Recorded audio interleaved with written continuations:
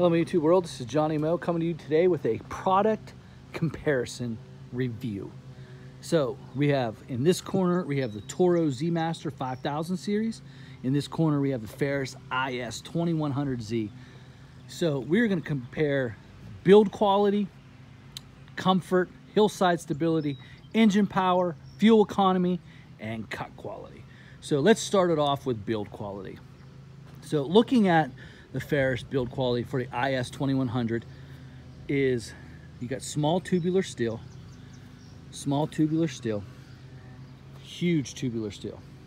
This thing is built like a tank. The deck is pure 7 gauge. This is 10 gauge, double reinforced in some areas.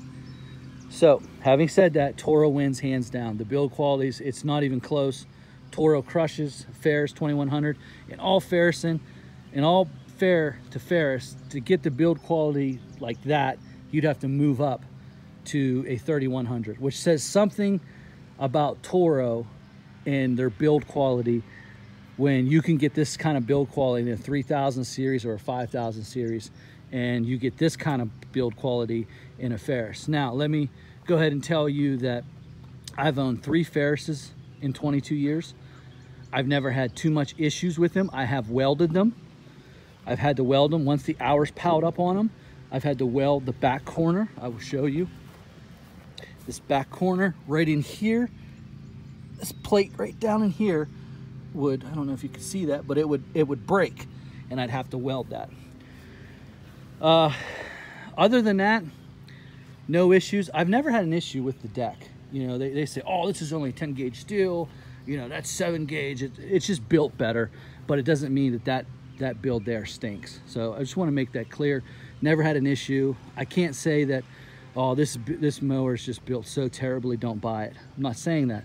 Just saying that the build quality is not even close. It goes to the Toro. Let's move on. Let's go to comfort. There's nothing else to say. This beats it.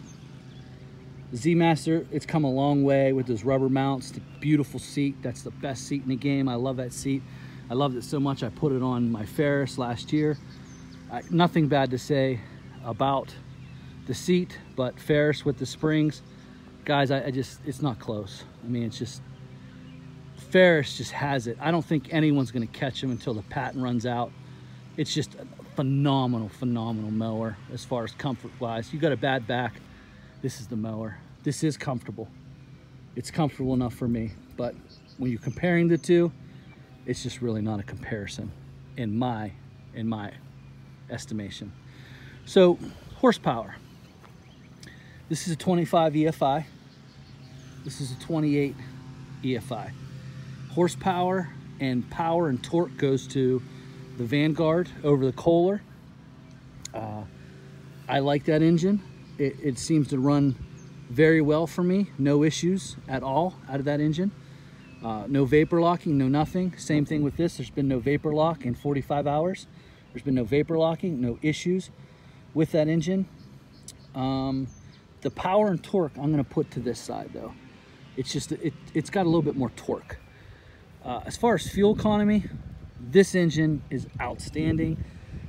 That engine is just, and I know it's a 25 and that's a 28, but it's still a noticeable difference in fuel economy. Whereas this one, I put 12 gallons in and it can go almost all week. It can almost go all week before I have to fill up. And that's impressive because I had to fill up 4 times with the 36 Vanguard. With the 36 Vanguard, I have to fill up 4 times cutting the same route. I have to fill up about 2 times this. So it's better than the 36 Vanguard, but this for some reason is just phenomenal gas mileage. Compared to the 36 Vanguard Snapper Pro, it's saving me almost $100 in gas alone. So it almost can make a payment if you had a payment on it. So the Toro wins fuel economy. The 28 EFI has more torque. So I don't know what you want to, however you want to say it. If I had to pick the engine, I would go with that engine just because of the extra torque. So let's go hillside stability. Again, not even close. This is like a billy goat. I feel so comfortable. I'm not nervous on any hill. That I'm constantly sliding, and it just, as you see, what I had to do just to get some weight in the back is I had to put my weight kit back there. So what I did is I strapped the weights to the back to give it a little bit more weight behind the machine. It allows me to get on some hills, but it's just not comfortable. It slides a little bit more, whereas that one is just, and the noticeable difference, I think, is the gas tank is underneath the seat and these have saddlebags. That's probably what the difference is. Now, I've heard the 3100 is like, it's like a billy goat too, but hillside stability goes to that. Now we're gonna get to cut quality. This is where we're gonna split some hairs here. Cut quality between the two. So 80% of cutting is done between 10 and 6 o'clock at night. The grass is a little bit drier, and even if it's high, the turbo force wrecks the ICD deck. You're gonna do less double cutting in those conditions against the ICD deck. I double cut more with the ICD deck than I do with the turbo force deck. Now, here's where it gets sticky. The ICD deck, if you get stuck and it's a rainstorm and you gotta finish in the storm, you're gonna throw a lot less clumps out of that than you will with that. That deck right there will throw some clumps. That deck throws less clumps. Here's how I like to say it. So let's say we start at 8:30 in the morning. We're cutting a high fertilized, dewy, wet lawn. Let's say it's 8, 9, 10 inches, and I had to choose between these two decks to go do it. It's gonna be that deck for sure. This deck right here. What happens is, and I figured out why it happens, but it just makes a mess. Not as big as a mess as an X mark, it just takes longer. So let me go back. 8:30 in the morning, we pulled up to a lawn. We're getting ready to cut the lawn, okay? So let's say in an X mark deck, you ultra cut, you cut circle passes, you cut the border, then you start getting it. About the 4th pass in, you notice the clumps are coming now. The clumps are coming and you see that it's gonna be a messy property. Well, about the 7th pass will be the Z Master start clumping. About the 11th pass, the ICD deck. So in those conditions, that deck's gonna just do a little bit better of a job. Now, this is the reason, and if Toro's watching this, maybe they can chime in and I could tell you why. So right here, we have this piece comes right here. Now this is filled with grass right now. Not that big of a deal, but in wet conditions, there's like a little space here. So if I took this grass out, there's a little space here. And what happens is the grass builds up right here, and then it just builds up, and boom, drops clumps. Boom, boom, boom, boom, especially in wet grass, where the ICD deck is straight out the side. It never does that, it never gets caught up on that. And so this piece here, which they call turbo baffle, comes straight across, and then it hits like a lip. This should be flush with this like this. I think in wet conditions, this is where the grass builds up, and that's where you get the clumps. Also, right here, because there's a channel here for this baffle to move back and forth. Well, this channel builds up with grass in wet conditions too, and I think that's the second place that the issues start with clumping. So we have this channel here, it clumps up, and you have this that's not all the way to the end of the deck. And there may be a scientific reason why that's not. I just don't know what it is. That's my concerns. Now, let's say that you wanted to cut 2-foot high grass, 3 foot. You had to go brush hogging. I would choose the ICD deck only because it has a larger opening and it gets that grass out of there. This grass still processes grass in that blade center and that blade center, which causes too much buildup under the deck, causes too much torque to be required, which does not make this a good brush hogging mower. ICD has it beat. So my final conclusions. If I'm cutting dry grass, 10 o'clock to 6 o'clock, I'm grabbing this all day. If I'm cutting 10-inch grass, cutting it down to 3.5, and that's doing it, I'm choosing that. Better cut, cleaner cut, better lift and cut. That has a decent cut, but the lift and cut on that is much better. Leaves a lot less stragglers. The Turo Turbo Force deck is a phenomenal deck in semi-wet to dry grass. Normal cutting week to week, the Turbo Force beats it.